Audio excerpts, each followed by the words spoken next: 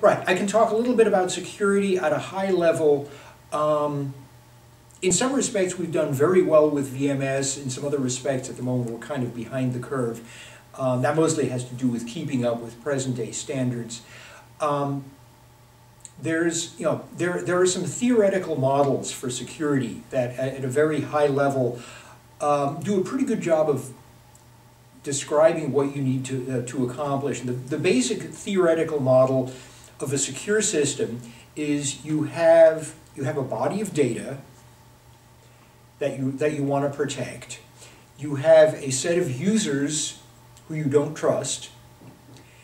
In between, you have a secure system, and the name in the theory is it's called the reference monitor, which simply means that this system mediates all user access to your data, and it has a body of data which is the access control database, which is simply some kind of statement of your security policy, meaning who's allowed to do what. And then there's also an audit log, which is just a record of who did what. And it's got a couple of basic principles. One, the reference monitor mediates accesses to the data so that there's no way around it. And the the reference monitor is tamper-proof and correct. Right, and likewise the access control database and the audit log are also tamper-proof. And the final requirement has to be correct. And that's it. That's that's all of what security is about. And of course it has to be correct, which is the huge pile of details where the devil lies. Basically, so from a practical point of view, building a secure system mostly involves building a bug-free system. It's as simple as that. I used to give a talk on how to write secure code in VMS because we obviously, VMS is a large body of code. A lot of this code is trusted. In other words, it's security critical. We had a lot of people working on it, and some of the principles are not entirely obvious. And so this was always how I started the talk out. I described the reference monitor model. I tell you, okay, that's your code has to be bug-free. End of talk. Go home. But then, then we went on and, well, okay, what are some of the real pitfalls, in particular in VMS, that can cause security bugs? And a lot of it has to do with distinguishing trusted inputs from untrusted inputs. In other words, what information can you depend on? What information has to be very carefully validated? One of the ways that you can get into trouble, for example, is to take user inputs, validate them once, and then use the original user inputs as is. One of the things that can happen in VMS, which is not true of Unix, or at least didn't used to be true of Unix, is that the contents of memory can change over time. And in fact, we had a couple of they're called asynchronous attacks, where someone would call a security critical system service, and they'd present a set of arguments that looked fine, and at the same time they had a read I/O outstanding on the memory that contained those inputs. And so somewhere along the line, after the service had validated the inputs, those values would change in memory because the I/O would complete. right? And so one of the things that you learned is you don't ever refetch user arguments. What you have to do is you have to make copies of them to a space that the user can't touch, validate the copies, and then use the copies. Another one of VMS's weak points in the past was logical name attacks. This is a feature in the VMS file system which really has no counterpart in Unix or Windows. It's a very, very useful and powerful feature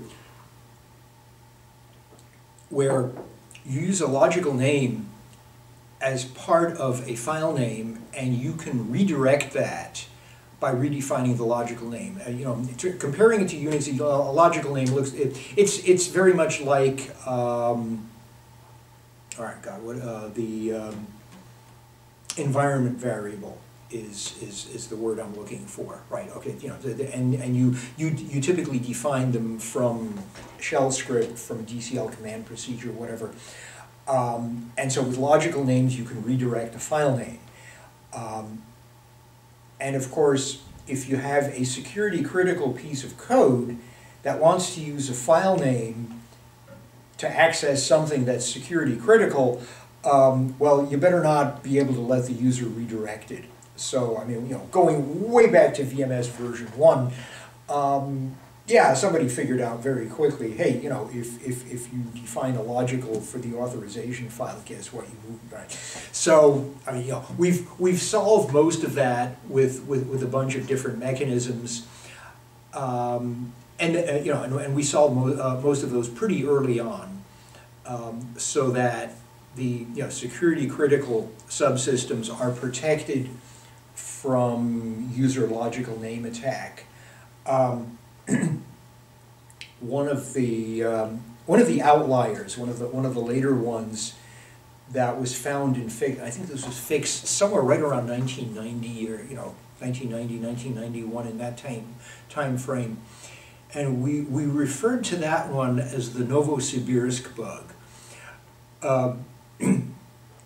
And the reason, right, that was where it came from, and it was where it was very typical in the way these security bugs would arrive. That one of us in the kernel group would get an email, either typically from a user we knew, or in some cases from an ex-VMS engineer who was now working somewhere out in the world. This came from one of our engineers who was now working at CERN in Geneva. And so he sent us this email, with your typical uh-oh kind of subject line that says, I think you guys had better have a look at this. And yeah, right, and attached was this email that basically said, attention, the following program breaks VMS security. And yeah, the bug had something to do with the use of logical names in mapping global sections, and it was a very obscure detail that we had missed in the past, because it was kind of outside the normal realm of the logical name attacks, and actually being able to use it productively. And it came from this guy named Mikhail Balin at the Soviet Institute of Nuclear Physics in Novosibirsk. So another guy and I looked at it, and it took us about an hour to figure out what the bug was, and it took a few more hours to come up with a patch. And we thought, well, okay, we want to get this bug fixed. And so it took a few tries to actually get an email address for them, because this had come through one of the old X25 networks. We eventually got a connection to him. We exchanged a few emails, and we wanted to know what version of VMS he was running so that we could give him a correct patch. And I still remember his classic reply. You have to remember, right, this was like a year or two after the Soviet breakup. He said, unfortunately, we are unlicensed VMS site. This is owing to historical reasons like Cold War. But we did get him a patch. We did finally learn right what VMS version. Yeah, and he was running it on a Robotron 8000 or something. But yeah, this was not our concern. Basically, as far as we were concerned, he was a VMS customer, and we were going to get him a patch and get the system fixed. So at this point, yeah, we are mostly in good shape. Yeah, certainly the kernel is in really good shape.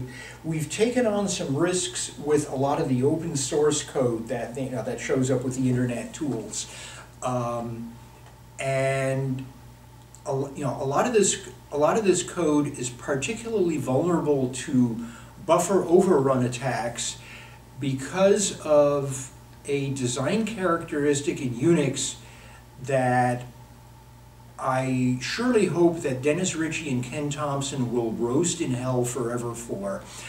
And that's the interface called getS, which is, that Unix service is basically a buffer overrun waiting to happen, because the arguments to it are basically you're asking to receive information. What you give it is the address of a buffer, and there's no length. And the length, the maximum length of the data that you will receive is determined by agreement between you and the sender.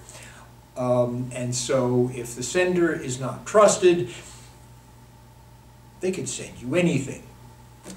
And if it's larger than your buffer, then it goes off the end of the buffer and it overwrites your stack, and exciting and interesting things happen from there.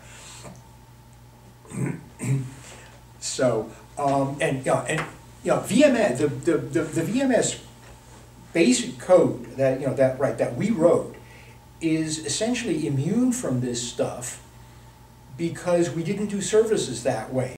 Which basically means, all right, here's where I want you to put the data, and here's how big it is, and don't you dare put any more data in. Right, and the service enforces the length. And and if the data unit that you're receiving, this is like if it's a record, if it's larger than that, then the service will come back and tell you, hey, sorry, it didn't fit. The one thing that VMS can do, and has done, that makes life a little better for potentially buggy like web server code and stuff like that, is that we usually run the stuff in an untrusted process. So the worst that an outside attacker can do is to crash the web server. It can't hurt the base operating system itself, because that's all it's encapsulated. Well, okay, right. I'm trying to think. Okay, what are some of the other things? I'm thinking in terms of how to write secure privileged subsystems. I mean, a lot of it has to do with argument validation and just logical consistency. And I remember we had a bug at some point where an unprivileged user could overwrite a global section that was owned by the system, and that had to do with some of the different options that were available in the in the map global section system service, and there's a mode called copy on reference, which effectively means, okay, I want to map this thing, this object out here, but the moment I touch it, the pages become my own, and they become disconnected from the original source of the data. Okay. And so that only requires read access to this thing, because you're never going to modify it. And then I'm not sure I can put together all of the details, but basically you called map global section on on some system global section. You specified copy on reference, and then you passed in a conflicting argument as part of the call, and the service was not validating the arguments consistently. And so what happened was it did a read-only protection check based on your copy on reference parameter, but then when it actually did the mapping, it was mapping the section for write. And so you ended up actually getting write access to this global section. And this is, the particular section that this affected was the job controller queue.